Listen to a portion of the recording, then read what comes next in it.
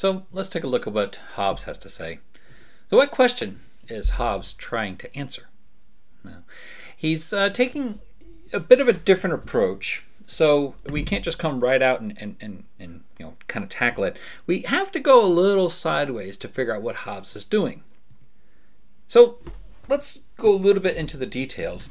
So what is your one obligation according to Hobbes? You have an obligation. You have at least one thing that you must do, cannot fail to do. And what is that one obligation? Well, for Hobbes, that one obligation is to protect your own life. You're not obligated to do anything else. You're not obligated to look after somebody else.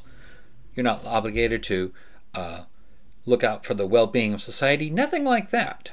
You're obligated, your one obligation is to protect your own life. Well, from this one obligation, you have one thing you were forbidden from doing.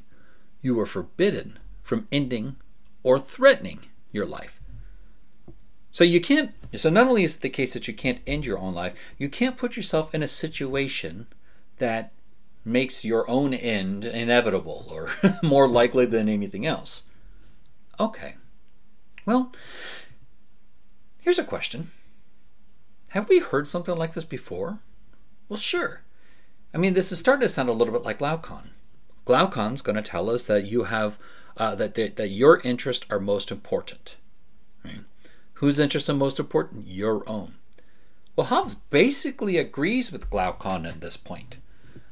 Glaucon thinks that your interests are most important, so does Hobbes. Okay, so Glaucon and Hobbes agree on this point. What does that mean? They agree on everything else?